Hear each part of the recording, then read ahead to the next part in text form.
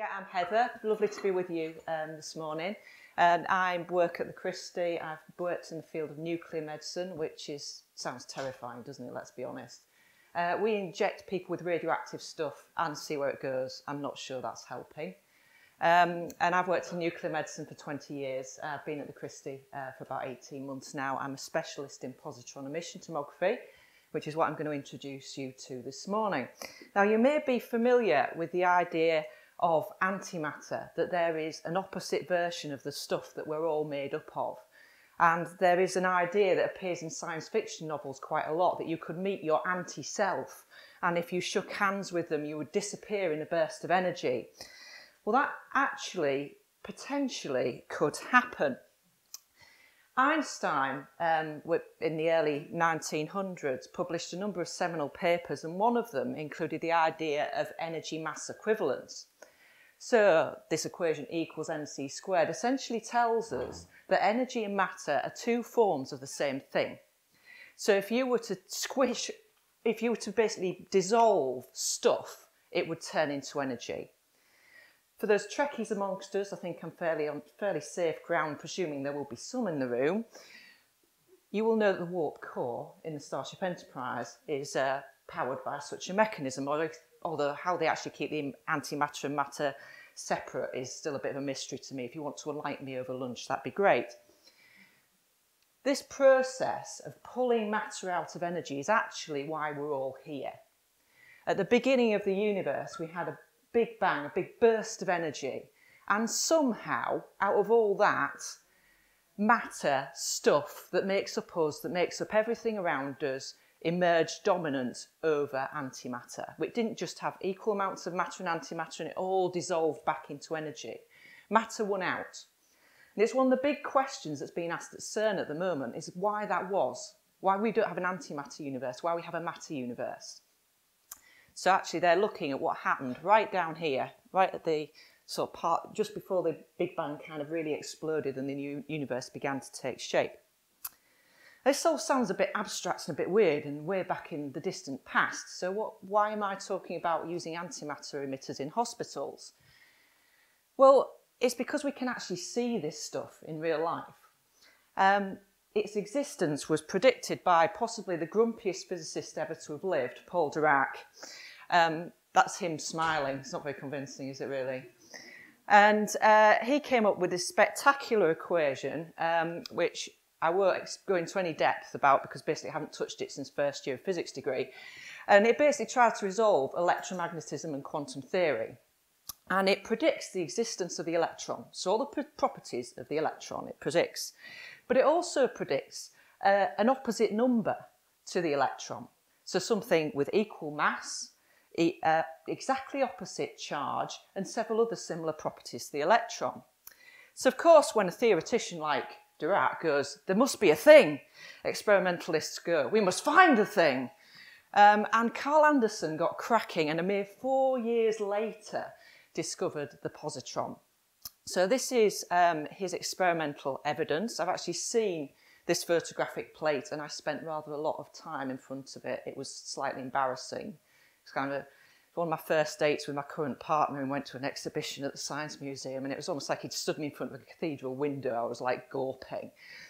In fact, he's still with me. It's a good sign, I think, after that experience. So this is a cloud chamber, a picture of a cloud chamber. And cloud chambers work when particles pass through them and they leave like a condensation track through the cloud chamber. And if you put a magnetic field across a cloud chamber, a particle with a charge will bend in a certain direction, and how much it bends depends on how heavy it is. And this bend here is exactly what you'd expect from an electron, but the other way around. So if you had basically this bend going exactly the opposite way, that would be an electron. So this is a positron, because it's behaving exactly the same way as an electron, but a mirror image. It's kind of like if you were Newton sitting under a tree, and instead of having an apple landing on your head, it kind of flew off somewhere in the opposite direction. That's the kind of effect we're kind of seeing here in this cloud chamber experiment. Anderson got the Nobel Prize for this in 1936. I would love to say that this proves that if you want a Nobel Prize, you should be an experimental physicist like me, but the Higgs boson kind of disproved that theory. So where do we find this antimatter? This is a table which adorns many science laboratories up and down the country, otherwise known as a SEGRrl chart. You may have come across it under that name, where we call it Table of the Isotopes, because that's what it is. Each row is the same chemical element, and it has the same number of protons, so it has the same number of electrons. The chemistry is exactly the same, but a variable number of neutrons, making up all these different variants of carbon, for example, on that row. And the black ones in the middle are the stable elements. Now, what you need to know about isotopes is generally they just want a quiet life. They just want to sit there and be. They don't want to be doing all this radioactive decay nonsense. They want to get back to this line of stability. So either above the line, they've got too many protons. They'll try and convert a proton to a neutron and get back down to the line. That way, below the line, they've got slightly too many neutrons. So they try and convert a neutron to a proton to try to move upwards to that line of stability. And all of these ones, these are examples of some of the positron emitting isotopes that we can use. So these ones decay by converting a proton to a neutron, and it's got to do something with that positive charge. So it goes, I'll create a positive electron, that'll work, and chucks the positive electron out of the nucleus, and that's how we get a positron decay. So it's conserving charge, it has to have the same amount of charge before and after that interaction, and we get a positron generated in that particular form of decay for slightly proton-rich isotopes. You'll notice that these are quite handy. Carbon, nitrogen, oxygen, fluorine. These are the kind of atoms that occur in biological molecules, the kind of things that we're made up of.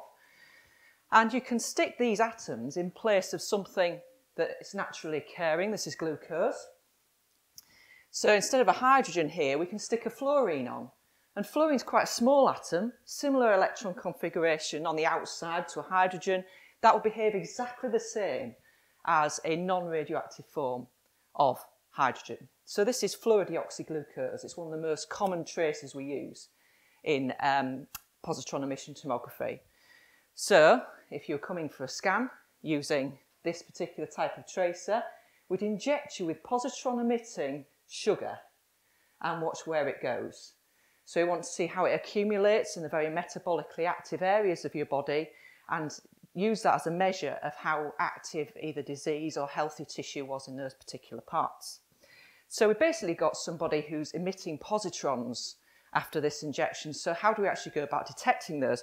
And in order to demonstrate this, I have a small illustration at front.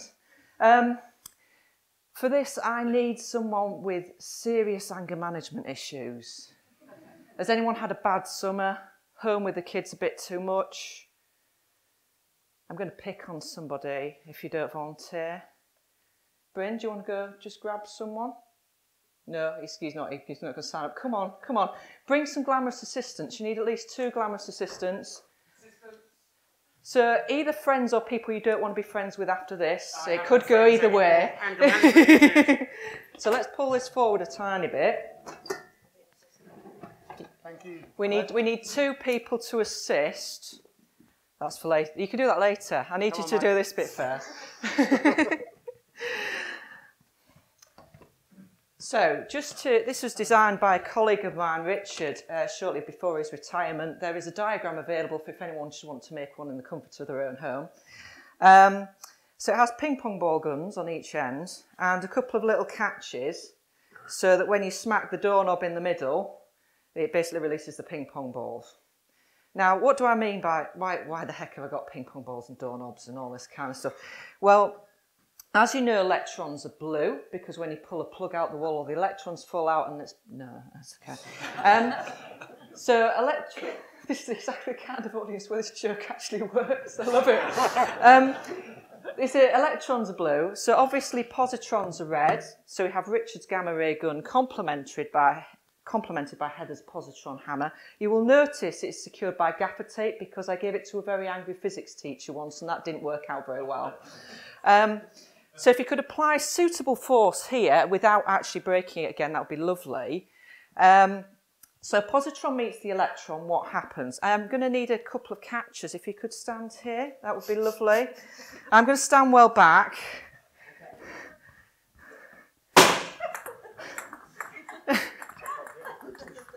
So no one plays for Hebden Bridge cricket team then, I can gather by that. Again. He's like... Okay, so let's reattach the catches. So if you just poke through the actual barrel of the gun, there's a little rod there. Okay. And then put it on the catch for me. If you pull it, it can just kind of disengage a little bit. Okay. Okay, so we'll do it at a slightly different angle this time, so bear that in mind. Catchers, please. In the hat.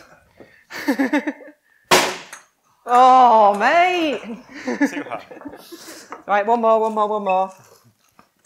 All will become clear, by the way, if you just think I'm just playing with toys for lols up here. I will explain what I'm doing. Oh, we're not? Oh. Are we not? I thought... Well, it's not a bad way to spend a Friday morning, is it? Let's be honest. Right, okay, off you go. So I can deduce from that you're not particularly efficient radiation detectors, but apart from that, thank you very much for your enthusiasm. Thank you very much. Have a seat there. So what was all that about? Well, we have in current generation PET scanners, we have this big ring of detectors. So hula hoop. Does anyone hold this? Go on, Bryn. This is my youngest Bryn. You just want to hold that for me, just so we can see it. Could you hold it up for me? That'd be ace. So what we have is a big ring of these detectors, and the patient goes in the middle. As you'll see, as all physicists like to oversimplify things, patients are always pink ellipses of uniform density. So we have a radioisotope is decaying. It's emitting positrons. The positron runs into the electron somewhere inside the patient's body. Matter meets antimatter. The two cancel out in give us energy. And we have the energy emerging from the patient as two 511 kV gamma rays in opposite directions. Now, the 511 kV is important because that's the amount of energy that you have bound up in one of these positrons or one of these electrons. So that's kilo electron volts. It's a very tiny amount of energy, but it's enough to get out of the body and for us to detect it. And these pairs of gamma rays, if we can be looking at our detector, this is where it would have been helpful to disentangle these before I started, but never mind. See what we can do. There we go.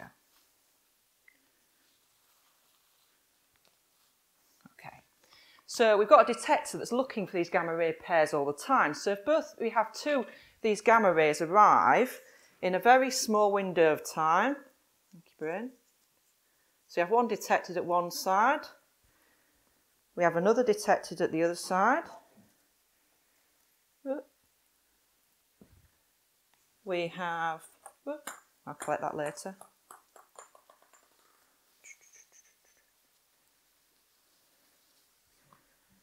Okay,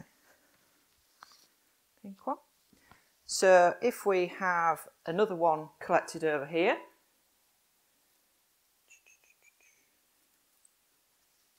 and another one over there, and another one, the observant of you will notice that the ribbons coordinate beautifully with the colour of the ping pong balls.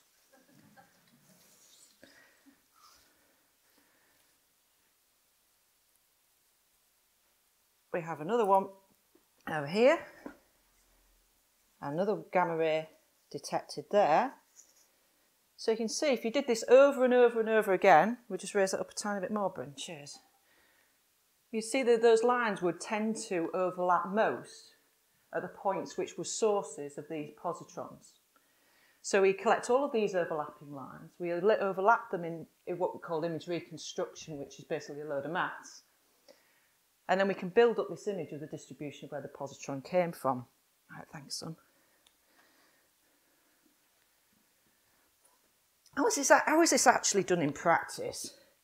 I mean, I think whoever decided let's inject people with with antimatter emitters deserves a large glass of champagne to start with. But how we actually do it is that it started in 1952 when you have something that looks like it came out of a B movie, maybe a horror B movie.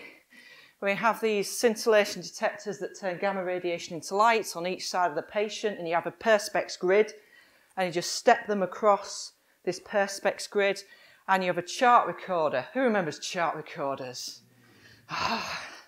Yeah, I caught the tail end of chart recorders. And you end up putting a darker mark where you've got a higher signal. So you end up creating this, you draw around the patient's head, and you take measurements at all these different points, and you say, oh, we've got slightly more signal here. That means, with this example, there's slightly more blood flow at this point. And that moved into a multi-detector system, so basically they just had an array of these things, so it was a bit quicker in the 60s. In 1968, we ended up with this. Ooh. This is the electronics. Those of you who have a laptop, screen and keyboard attached to each other or not, will know that this is vastly less powerful than what you probably got in your phone. But this is the electronics that was reading out all of these individual detectors. And we could actually record the gamma ray pairs as we rotated these detectors around. So you stick the patient's head in there and the body coming out there and rotate this thing around them. Probably gave them an eye mask because they weren't too aware of what was going on. Looks a bit macabre, that machine. And this is a brain. You kind of can see that's a brain. Kind of a cauliflower type thing. Taking up this radio tracer, shining nice and bright. And if you look on the left-hand side, there's less blood flow on the left than there is on the right in this particular example. This is, what we're using now with commercial systems. And it's actually made up of these things. I'll pass this round so you can have a look because I know you'll appreciate it. So it's actually got scintillation crystal elements in here, in lots of tiny ones, and it's backed by photomultiplier tubes. So we have the light being generated in the crystal being funneled down towards the PM tubes that convert the light into electricity into a measurable current. And the grid of PM tubes can map exactly where the gamma ray came in. And so we can say, okay, within this tiny little square of a few millimetres by a few millimetres, and this is the detector array that I worked on for my PhD,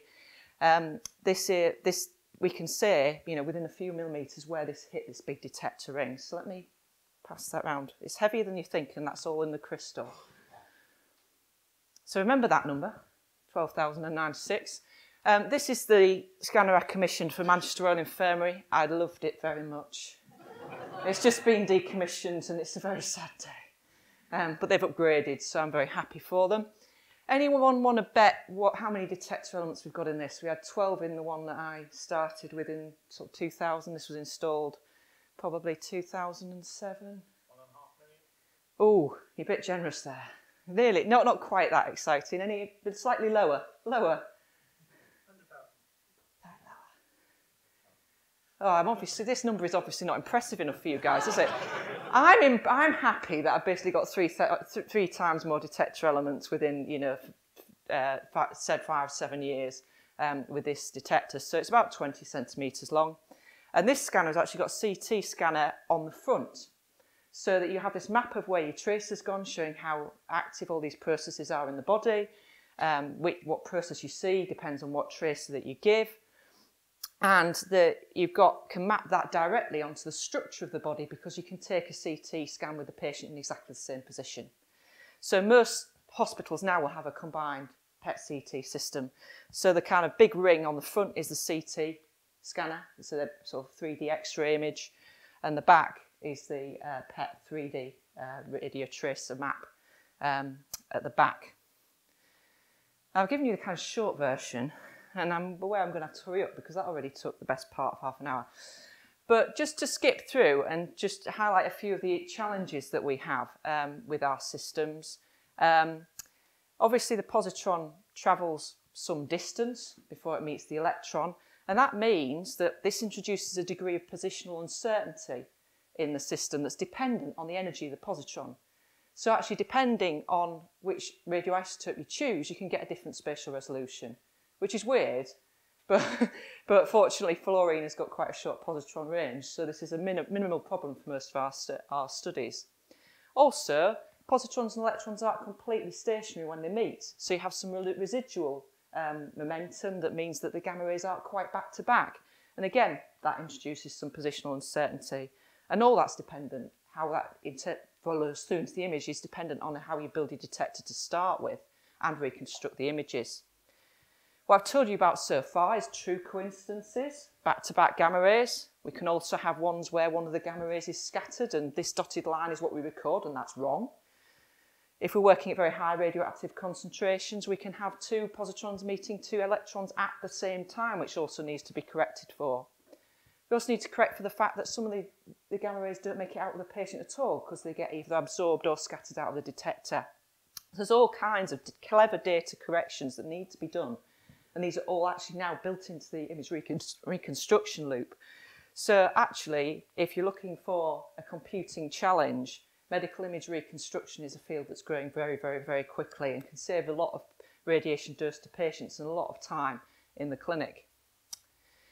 One thing that's been particularly exciting over the last few years is that our detectors have got super, super fast. So in order to do this conventional detection that I've told you about, where you can say one gamma ray, the two gamma rays came from the same positron meeting the electron, you need a timing resolution of about 4 to 6 nanoseconds. So that's 4 to 6 thousandths of a millionth of a second. Our scanners are now down to less than half a nanosecond. So what we can say is that positron met the electron there with a certain degree of uncertainty. And that really improves the accuracy with which we can pinpoint where the signal is coming from. It directly improves image contrast and quality and allows us to scan patients with a low radiation dose and also a lot quicker. So this is our current standard if you're going shopping. This is your menu of current PET scanners. Ignore Philips, the rubbish. Is this being recorded? But yeah, the whole PET community in the UK would agree with me, so I'm safe ground there. For some reason, Philips have really taken the eye off the ball with PET scanners in the last 5 years. It's a real disappointment because at the moment it's basically a head-to-head between GE and Siemens, and they're pretty close, to be honest. Fast scintillation crystals, you can scan about 20 centimetres of the patient in one go, really fast response, and pretty good spatial resolution. CT is about half that, but there's only so good you can get with PET. For those of you, any image reconstruction nerds in the room? Okay, I'll move on. The next leap up from that is actually to use solid state detectors rather than to use scintillation crystal and photomultiplier tube detectors, which are a lot quicker. Philips kicked this off, and again, I don't know what happened to them there. GE tried to match them, didn't quite manage it. Siemens played a blinder about 18 months ago and brought us down to 214 picoseconds. What that means in reality is we can tell with a Siemens system, which is what now that they've now got Manchester Royal Infirmary, where a positron met an electron within 3 centimetres. That's how good that system is. So we've got this system. We've got these lovely images of these sort of bright spots, and this is an example of a lung tumour, the white bit there. If you calibrate your PET scanner properly, and it's actually quite simple to do, you measure how much radioactivity you've got, kilobecquerels, put it into an object with so many millilitres, hence kilobecquerels per mil. It's not difficult, is it? And you scan it and you get a intensity of pixel values that you can then say that corresponds to so many kilobecquerels per mil. You've calibrated your scanner. Once you've done that, you can actually measure how much trace you've got in different bits of the body. That's incredibly powerful because you can quantify how active all these processes are, how much of this tracer is actually going through these different bits of the body. So just some example images to finish off. This is the first scan we did of a patient with epilepsy at Manchester Royal Infirmary, and it turned out to be beautiful, which is always what you want on your first scan. The clinicians are going, show us the pictures, Heather, show us the pictures, and da-da! So this is a brain. It looks a bit better than one I showed you in the previous picture, doesn't it? And it's a colour scale that goes from purple with not very good uptake of the tracers through to bluey green and then yellow and red and then into white for lots and lots of uptake. So lots of this glucose is going to the outside of the brain, which is the most metabolically active bit of the brain. And in epilepsy, when you have an epileptic fit, you get loads and loads of glucose in that really active area. But in between fits, which is when we scan because that's when the patient stays still, we can see an actually lower glucose uptake in the same area. So we're looking for a lower than normal. Can anyone spot it? Comparing right to left, are there any bits that you think are actually a bit lower on one side than the other? How there? Yeah? So this is your temporal lobe, and actually epilepsy of the temporal lobe is fairly common. If you're going to have epilepsy, it tends to affect that bit of the brain. So we were able to say, yes, it's this bit of the brain that's affecting this particular patient. The medication they were on wasn't working. They actually had part of their temporal lobe surgically removed to control their symptoms. So yeah, he's doing a lot better because we were able to say, take this bit of the brain out and it'll help. Some heart scans. Because we've got a detector that's all around the patient all the time, we can take pictures of this radio tracer distribution as it's changing. So we can can inject someone and see where it goes. So in this example, you've got the blood that comes into the heart in the middle and it distributes out into the heart muscle. We're looking at the delivery of blood to the heart muscle, which is often a problem that underpins a lot of heart conditions. And we can get diagrams that look a lot like this. So we can look at the heart under stress conditions, heart under rest conditions, and see how well the blood flow is ramped up in stress conditions to compensate. And because we know what's going into this system, we can create a fairly simple model of how that distribution's happening. So there's the blood concentration, and that will go in and out of the myocardium, the heart muscle. We've got that variation in time. We've got the variation of this in time from all these different bits. And then we can build up a model of exactly how much of blood flow is going into the heart muscle in terms of mils per gram per minute. Why is this important? Well, believe it or not, this is a heart scan. So we see mainly the left ventricle because it's the biggest, chunkiest muscle in the heart. You can just about see the right ventricle on the side there, that shadow. And if you cut, it's kind of a cup shape, it pumps up like that. So if you cut through it that way, you get a series of donut shapes. If you cut through it that way or that way in your images, not for real, fortunately. You can do all this without taking the heart out, it's great. So you get U shapes if you go that way. And that looks fairly even, fairly normal uptake of our radiotrace. You would think that was good. And it is. These numbers show that the blood flow under stress conditions is ramping up exactly as it should. There's enough getting through. This one looks similarly good. But the numbers tell us it's not uniformly good, it's uniformly bad.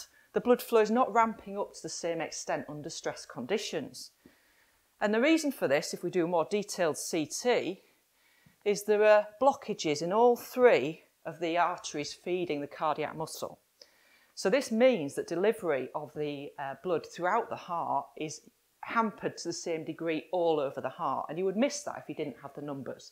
That's one of the powers of doing PET scanning and going to the effort of getting these numbers out of the scans. This is what I'm working on at the moment at the Christie. We are using PET to not only look at how how extensive cancer is, how aggressive it is, and also how it responds to treatment.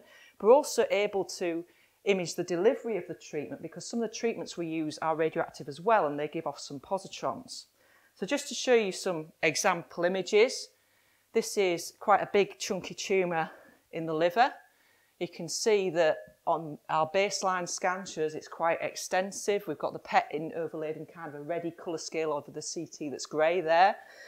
Fortunately, our therapy seems to have worked because it's a lot smaller on the follow-up scan. And these are just different ways of imaging the same thing with different technology. I won't touch on those. But this is an image of the actual distribution of the therapeutic agent we've given. So this is yttrium-90, which gives off a little bit of positrons. So whilst we get a crummy PET image, we can actually see where it's going. So one of the projects I'm working on at the moment is to say we've got all this data on the same patient. If we know that this therapeutic dose has been delivered to there, can we predict what that scan's going to look like? So that's one of the things I'm working on at the moment. Getting numbers out of this is a nightmare, by the way. That's what's holding me up. So what's next? That's what we're doing now. What's next? You can go large. Bigger is better. Let's have a massive PET scanner. So the Americans, to build something large, got to be the Americans, hasn't it? So they've got this absolutely massive PET scanner that they're building in the US, and I've nicknamed it Coffin PET, because it literally covers the patient from there to there. So if you think we've got claustrophobia issues in our current scanner, I have no idea how our patients are going to hold up in this. But it's really, really quick, and you can image the whole of the body in real time. So if you've got disease that's affecting the whole of the body, you can model how that is taking up tracer. You can model how various bits of the body are behaving differently to others. As a research tool, it's incredibly powerful, and the gossip is that Edinburgh are already trying to get the money for one. £10 million, if anyone's got deep pockets. The other thing which I'm particularly interested in with being at the Christie, we've just done proton beam therapy in the last year, is that when you fire protons or carbon ions for therapeutic purposes at a patient, you actually create positrons inside the patient. So if we could put a PET scan on the back of our proton beam therapy machine, we could image how successfully we've delivered that therapy before they even get off the table, because we can image where the positrons are being created. So I'm hoping they'll get me to play with proton beam therapy at some point and put one of those on the back. The other thing is that we're getting huge quantities of data out of our PET scanner. So if we need a clever way of processing that huge volume of data. You probably hear a story every week about how radiologists are going to be replaced by computers. You have to train that software as carefully as we would a junior doctor, and that is the stumbling block at the moment. That's why it's not good enough to trust it yet. It works in the situation where it's being trained. It can't be generalised to other centres. But there are ways forward where we could perhaps use AI techniques to pick up subtle details that perhaps we would have missed, a clinician would have missed. So they act as a second reporter, another pair of eyes on what we're already doing. So, and it allows us to pick up subtleties on poorer quality images, which is what this paper is about. Both of those are open access if you want to go and have a look. So that's me. Hopefully you know a little bit more about why we inject people with radioactive stuff now. As I mentioned, I'm aware of many hats, but I think we might have time for one question. One more question, quick. But do find me on Twitter and ask me questions about antimatter anytime you like. Thanks very much.